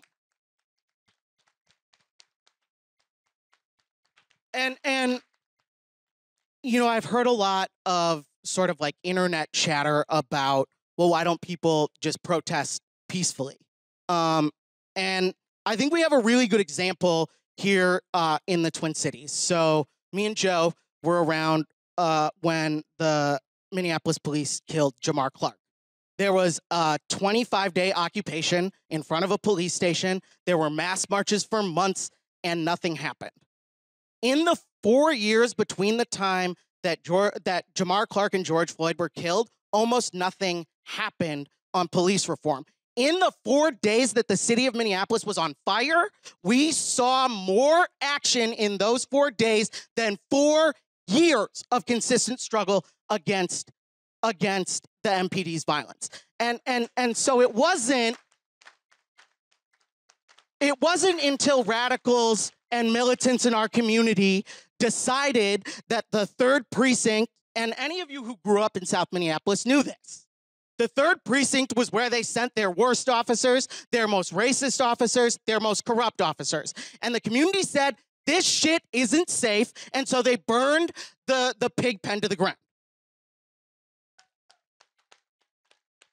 In the Philippines, as indigenous lands are taken over and indigenous folks are pushed more and more into the cities, more and more indigenous fighters are joining the armed resistance. And they, in turn, are burning down the worst polluters, the worst military and paramilitary offenders in the community. And that is what happened collectively for the people of Palestine on October 7th. And that without we as Americans, people who live in the imperial core, our job is to stand in unconditional solidarity with those resisting oppression. Unconditional solidarity does not mean that we get to say, oh, this tactic you did, we don't really like that. Or we agree with you, but, you know, I think that some of your methods are, too extreme. That's not what unconditional solidarity means. We live in the core of the empire, so it is our job to demand that our government divest from Israel, divest from the colonial project, and start to free the U.S. as well. And so our job is not to critique what resistance movements are doing around the world. It's to stand with those resisting. And I'll just say that as somebody who comes out of the labor movement, we send $300 billion a year and have for almost 100 years to Israel for military aid. That is money that we could be using to house some of our neighbors. That is money that we could use to help teach our kids to read and to write. That's money that we could use to fix our roads. It's money we could use to set up a national healthcare system like they have in Israel. So I'll just end by saying that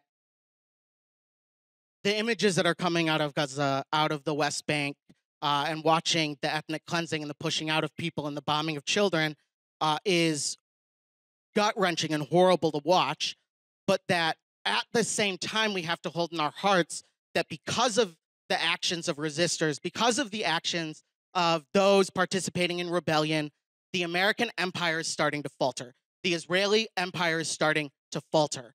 And so what that means is we need to keep our foot on the gas, not let up. We need to be continually struggling so that we get land back, so that we get a free Palestine, so that we get the puppet regime in the Philippines out, so that the United States closes some of those 800 bases around the world, and that we start to really repair some of the harm that's been done. So I really appreciate spaces like this that we're able to get together, have these sort of exchanges and listen to the background of other people's struggles. And so I really do thank the Red Nation and WC for having us. And I thank everyone here for both coming and for your steadfast work over the last 60 days in the streets, on the phones, calling your elected officials, whether it's, just conversations you're having with your family. All of these things add up to the moment that we're in. And so hold in your hearts that we will win,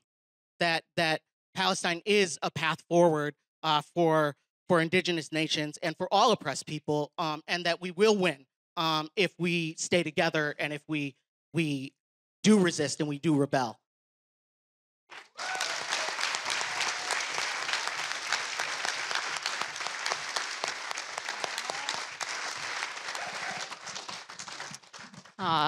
Nijane, that was beautiful and powerful way to end. Thank you so much. I could have listened to you for way longer than the time we gave you. Anyone in the Red Nation want to respond to anything that our three comrades here shared? Or we can turn it over for audience Q&A. One last thing that I wanted to say that I forgot to mention during my bit was I mentioned our political position. Palestine represents an alternative path for Native nations. And that is because it's related to our process in time of where we are in settler colonialism. So Indigenous people exist in the process of settler colonialism beyond elimination and forced removal, right? And right now we're witnessing Palestine during elimination and forced removal. And that is why we say that Palestine represents an alternative path, because we believe in a Palestine where they are not existing in the future like how we exist here on Turtle Island right now. Palestine is an alternative path for land back and revolution. Yeah, just real briefly to respond to some of the comments that have been made. The state of Minnesota has never forgiven Dakota people. Has never forgiven, not that we're asking for forgiveness, but is punishing us still to this day, Ocetishakhoe people, for daring to live in freedom, for daring to act. And imagine, just yesterday I read the news that there were 700 Palestinians who were murdered by the state of Israel. That is 2 Wounded Knee massacres. Imagine the effects that it's going to have. This state can't even deal with the genocide it's committed. So the importance of what has been shared here is that resistance is for life, period. And we should never apologize for that.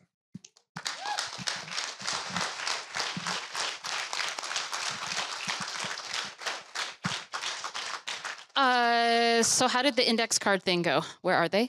Do people have questions? And can we gather them? Will you raise your hand if you have an index card with a question on it? Okay. I'll just make a quick announcement. This event will be published on the Red Nation podcast, so please look forward to that. We release our episodes every Monday, and because we're publishing on the Red Nation podcast, that means that this is a Red Media sponsored event. You please support all of our organizations, but if you want to support the Red Nation podcast, please subscribe to our Red Media Patreon. For as low as $2 a month, you get access to bonus content, early release content, all that kind of stuff. Every week we are releasing what our most current feelings are at the political moment. We have all kinds of good stuff on there. And if you are Indigenous and you want to take a stand, please sign on to the letter that on indigenousforpalestine.org. Thank you.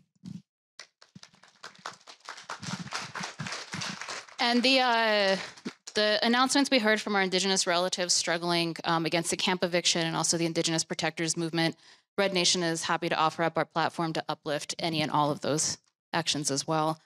So we actually have some excellent questions. I think anyone can take a stab at this. So here's one. How do we understand the rise of the far right globally and the shift to openly genocidal tactics and rhetoric in Israel in the context of a settler colonial, unfortunately I can't read this, present, a settler colonial present? So How do we understand the rise of the far right globally and the shift to openly genocidal tactics and rhetoric in Israel in the context of a settler colonial present? Yeah, I knew you would. Oh boy. Genocide Joe. There's a reason why a sitting Democratic president went from Jim Crow Joe to Genocide Joe. And I know that there are deep fears about, right-wing authoritarianism, but I think it's important to put it into context that liberal democracy brought us to this point.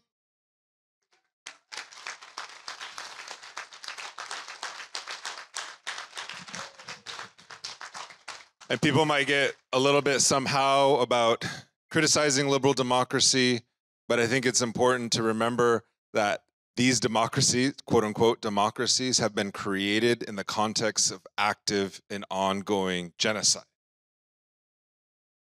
Joe Biden's administration is not a right-wing authoritarian administration. It doesn't fall into that camp. It is a liberal authoritarian administration.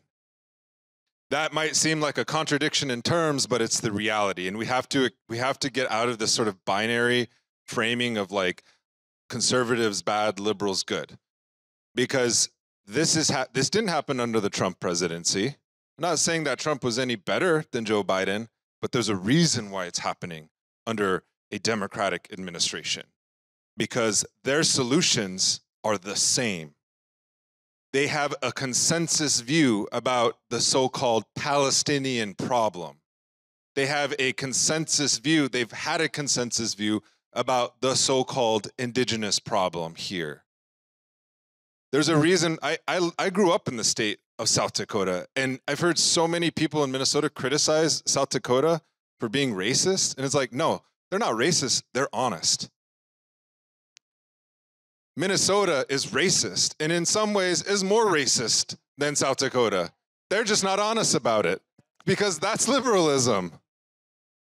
And they don't want to hear that because of this Minnesota nice. And that is also a consensus view. That is actually more nefarious, I think, because scratch a liberal and a fascist bleeds. I learned that phrase in Bolivia. I learned that from my indigenous comrades in Bolivia. They said, any person who stands on the stage of a fascist, doesn't matter what politics they claim, they are a fascist at heart. And we learned that. We learned that with Bolivia. Because so many people in the so-called environmental movement in the global north called the first indigenous president of Bolivia, Evo Morales, a genocider. They called him an authoritarian. And then they backed a coup against him and massacred indigenous people. Liberals were literally sharing the stage with fascists. That was the reality.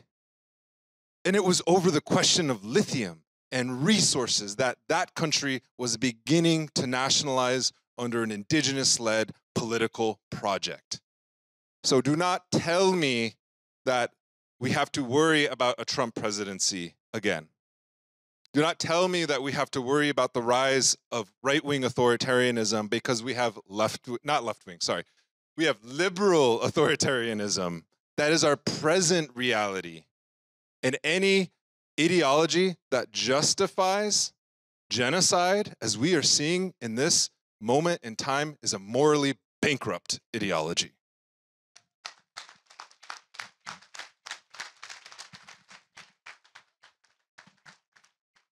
Do you want to answer that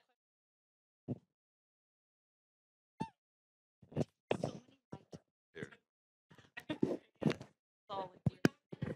Here. Hello? Is this on? Hello? Hello? It's not on? There it is. There it is. All right. It's hard to go after Nick, but I have a few things I'd like to add. So absolutely echo everything that Nick just said. But one of the things, just kind of like historical context and framing this in terms of Palestine, is we've seen empirically that the prime ministers and Israeli politicians that are left-wing, right-wing, Likud or not, whatever, we see the same politics and sometimes even harsher politics, but just in different clothing. And I want to give you actually a clear example. Yitzhak Rabin, former Prime Minister Yitzhak Rabin, who's familiar with Rabin? All right, so some of us here. So he was the prime minister during the first Intifada in the 1980s, and then also he led what is called the Ramla and the Death March in 1948. He led the ethnic cleansing operation of the Palestinian cities of Ramla and Lid. So first of all, he bragged about that in his memoir, which you can look up online, the Rabin Memoirs. It's totally disgusting. But he was known as this diplomatic, peace-loving prime minister. He was the one that initiated a policy called breaking the bones of the Palestinian protesters during the first Intifada. It literally called for IDF soldiers to break the bones of people that were protesting his policies. And he is known as this lover of democracy, this diplomat, this negotiator, this peace-loving dove. And he was anything but that in terms of his policies. Same thing, Naftali Bennett, who just preceded Benjamin Netanyahu for his 7,000th election. Naftali Bennett openly bragged and said, I killed a lot of Arabs in my life. I have no problem with that. We did not see any empirical difference whatsoever. Like, it literally felt like when Naftali Bennett was elected, it's like, what's new? Like, nothing changed, nothing.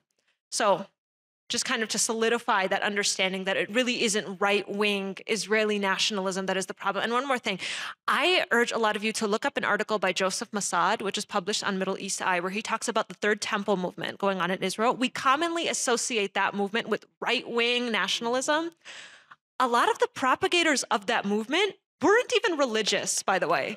They weren't even religious. This for them was actually much more a colonial project that was irrespective of religion than anything else.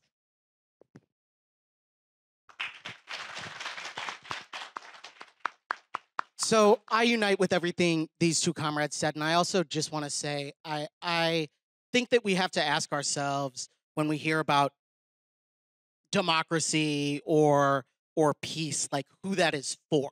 And like Nick was saying, bourgeois democracy works if you're very, very wealthy and if you're white. Bourgeois democracy has never served black people in this country. Bourgeois democracy has never served Native people in this country. Bourgeois democracy has never served women or queer people. And so I think sort of these like calls to protect democracy are mostly are a little bit hollow and shallow because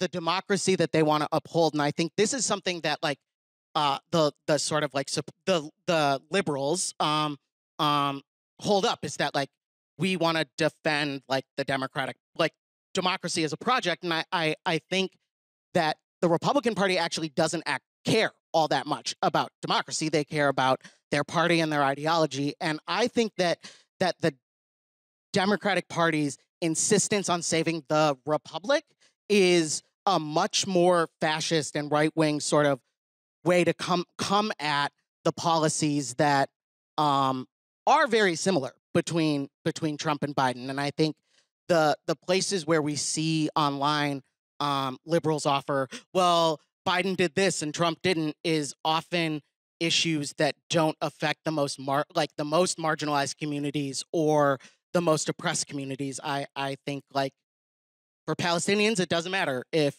Joe Biden or Donald Trump is dropping bombs. For people killed by police violence, it doesn't matter if the person who says, well, you know, the guy was a thug and should have been killed, but, you know, we got to love the police anyway, but we should all come together. Doesn't matter if that person's Donald Trump or Joe Biden. We all live under the terror and horrors of not just U.S. imperialism, but also U.S. bourgeois democracy.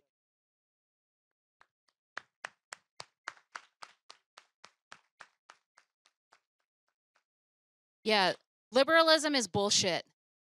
Period. End of story. It is trash, and it was founded upon imperialism and colonialism. All it knows is the language of violence, and when it doesn't use the language of violence, it uses the niceties like Minnesota Nice to cover that shit up. Enough.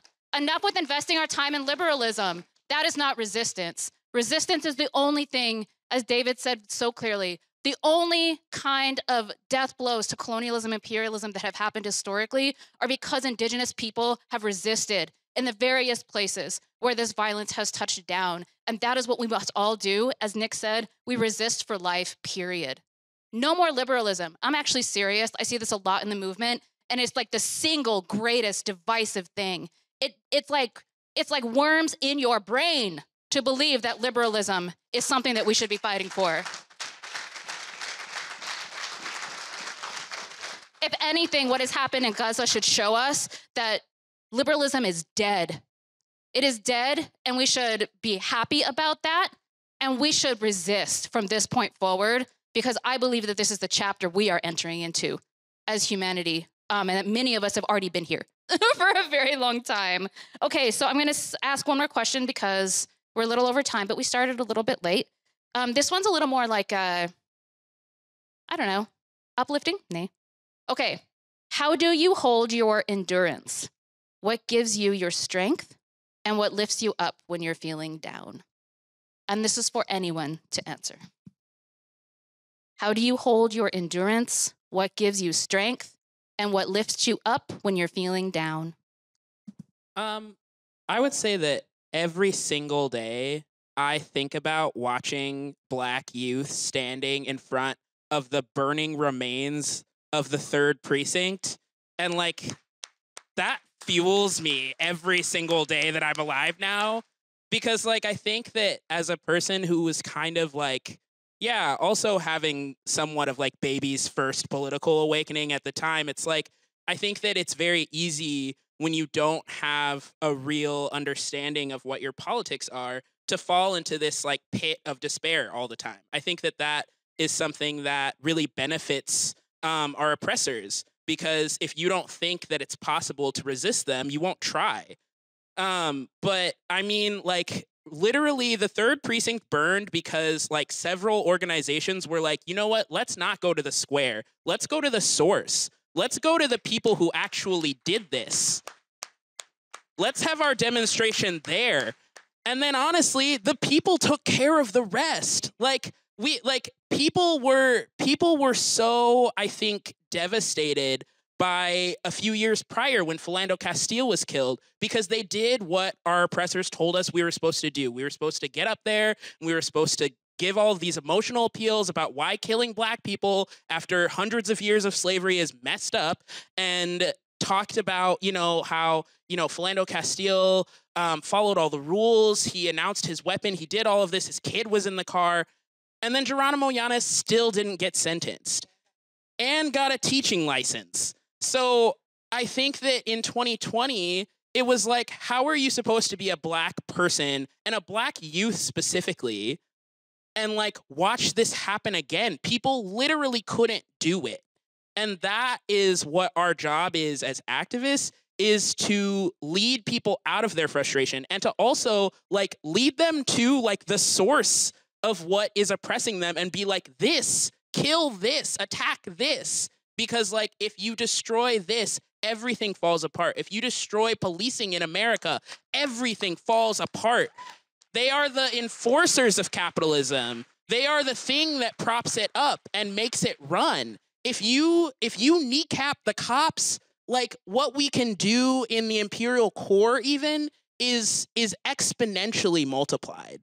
And so like the fight is possible to win. And there are so many historical examples of people who have fought back. I think about the slave revolts all the time. What our government wants you to believe is that like Black people just asked nicely, and like we got some like Christian white people to help us out, and like trans people got rights by just like asking cishet people to like, could you please stop like panicking and killing us all the time? Like that would be really cool. No, we threw bricks at people. We burned people's houses down. We killed slave masters. Like, it's possible to win, and like so long as you keep going, like I think that we can get this shit on lock for real. I struggle with this question sometimes because I think the world is in such a state that it feels often very daunting and very hard to sort of like we're struggling against the strongest headwinds, the most sort of well-financed empire ever. But I think what we have to keep in mind is the like love we have for our communities and our people. And that we're not doing this just because we fundamentally hate. I mean, we do. We fundamentally hate imperialism. We fundamentally hate colonialism. But what that is really driven by is our love for our collective people. We don't want our people to live under these conditions. We don't want our land to live under these conditions. And if, you know, and I think that that is what makes left resistance so resilient and so strong, is that while we have folks like the Likud Party, like the American Democratic Party, you know, the alt-right, who are acting off of hatred and a need for more consumption, we're fighting for the people we love. We're fighting for the communities that we grew up in. And we've seen from, you know, the indigenous community here to the people in Vietnam resisting American invasion, to Filipinos resisting Spanish colonization, U.S. colonization, then semi-colonization from our own people.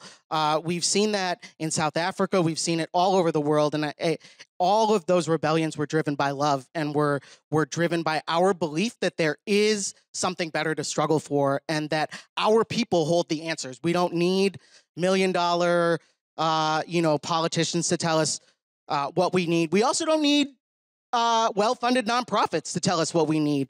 We hold the solutions within our own communities.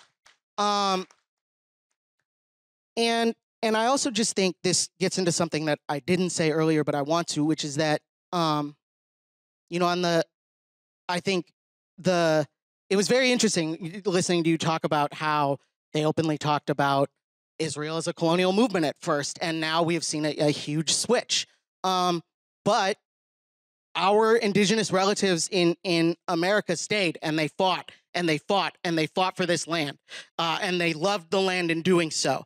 And if the Israeli government, if Israelis were indigenous to Palestine, they wouldn't be burning olive trees. They wouldn't be pouring cement in the aquifers. They also wouldn't be getting on flights and going back to New York or somewhere in Europe. But all of that is based on love of their communities, love of their families, love of the land that they come from. And that's the only way that our struggle will be realized, and that our struggle will be grounded in what matters, is if we love on each other. And that also means getting to know the other folks in our community. All of our struggles are interconnected. The struggle for housing, the struggle against U.S. imperialism, the struggle against police violence. All of those are intertwined. And I also think it's important for us to look to organization. And that, like, we have to be, as leaders, we have to act as headlights for people. We can't act as taillights. We have to lead people out of their frustration. So we can't just say we want Israel to stop bombing Palestine, or we want police to stop killing black people. We have to give people an alternative.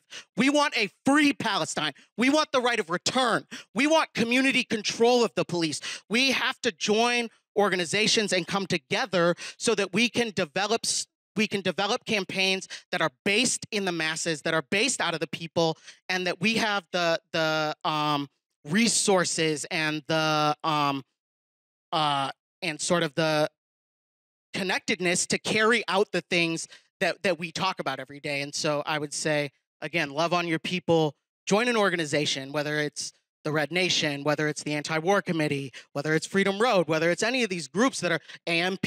I'm also a member of AMP. I just think we always have to keep that as the bottom line of our work, and we always have to do our work collectively and come together so that we have a community that we can share our grief and our incredible victories with. And I will leave you just with the image that sticks in my head is the image of the bulldozer and the border wall, and a bunch of kids cheering behind it, and then also of a bunch of teenagers.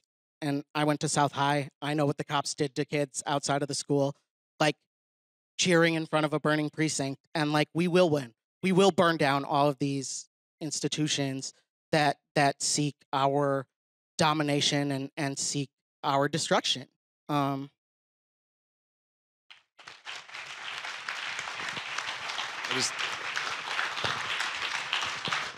This question was posed to a movement elder of ours named Dionne-Thunder, who is still a leader of the American Indian movement, and she faced immense amount of repression. She fought for her families. She fought against Indian child removal. She created alternative programs, and this was posed to her by actually one of our comrades, Jen Marley, back in 2018, I believe. And her response was actually quite fascinating because she said, somebody in the past knew that I would be here today. And they fought for my existence today. They may not have achieved liberation in their time. They may not have been free, but they knew that they had to be a good ancestor to future generations. And we have to remember that that gives me hope that the indignity expressed by the global South when Israel begins its genocidal bombing campaign, the way that indigenous people have mobilized shows that there's an unbroken, continuous line of resistance and of ancestors who are fighting for future generations.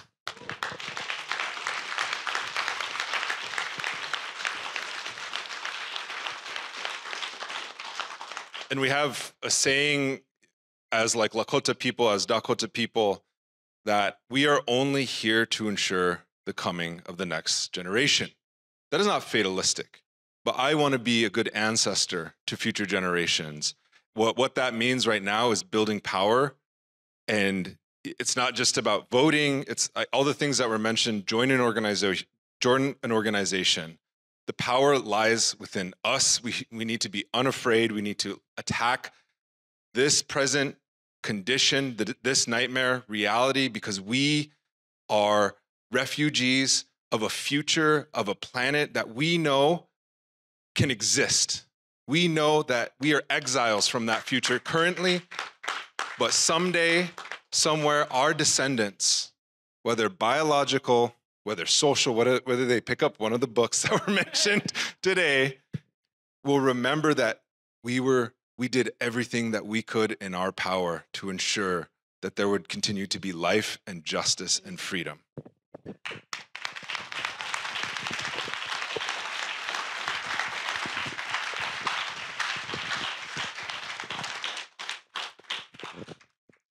In our speech that Justine read, that we read at the DC March for Palestine in front of 600,000 people, one of the things I wrote in there at the very end of the speech was "Kepe Nehedzith," which means in Dene, like through kinship we are strong.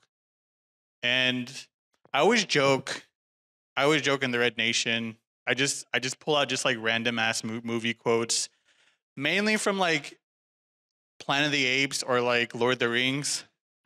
But Kepe Nehedzith, through kinship we are strong, is quite literally like apes together strong. You know, like we don't. It was actually wild seeing some of my comrades or some of my relatives when October 7th happened, and then like the weeks following, it's just like, oh God, like we're gonna be like on the brink of like global war, like nuclear like bombs are gonna start dropping now, and just there was like this sense of just like dread. And I didn't understand, especially people that I thought that had like a political understanding of like, I don't know, like decolonization or like what's happening in Palestine. Like I thought like this would be like an uplifting moment. It's like, wow, like this is actual, Justine said this, like Palestine's doing like a land back. Like they're actually doing like what we think that we want to do, but we haven't gotten there yet. But Palestine's just doing it right now. And for me, that was just like, that was beautiful to see. That's like, wow, like I want to be that cool. Resistance to be so strong. I want our fire as people to be so strong that we just take back what is ours. So for the people that feel, I don't know, disempowered or like kind of like doomsday prepping and buying like all this ammo and like building like underground shelters in their houses. Like, there's no need for that. Like, I don't know, like for indigenous people, it's just like we've been there before and we're still here. Like, we didn't have loads of ammo and like underground shelters and like we just hid from the world. Like, we're still here. And to support our relatives in Palestine, to support our Black relatives, our queer relatives, to do it together and to see that empire is falling. Like, it's what Justine also said, is like, we're seeing the US crumble, we're seeing Israel crumble. Like, they're like shaking in their boots and they know it. And doing that, resisting together and knowing that this history of resistance, especially as an indigenous person, knowing that my ancestors survived Huelda, and for me to be here, I want my future generations to also be there. And it happens through the resistance of Palestine. It happens through the liberation of Gaza. And like what we say is like, when Gaza will be free, when Palestine will be free, we will all be free. And to see like, we're at this moment in time of seeing like, okay, like this is actually like possible. We can see it. We see it in our youth. They're more, I have like little cousins that are like 8 to 12 years old that have TikTok, and they have an understanding of like decolonization and resistance when I learned that shit in college. Like, you know, like it's a beautiful thing. So how can you not feel like hopeful? But I don't know. I would also just say like just watch or read like Lord of the Rings, because that's what also gets me through the day.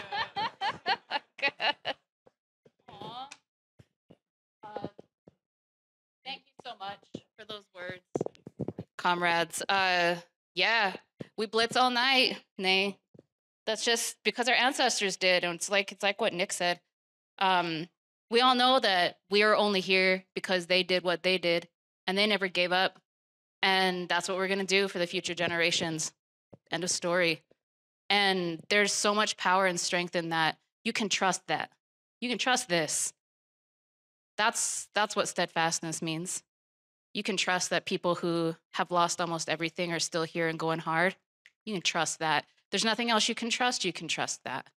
And that's what gives me hope. And I see it in so many, not just Indigenous people, but I see it in so many people. That's it. Thank you so much for coming. Thank you so much. Give everyone a round of applause.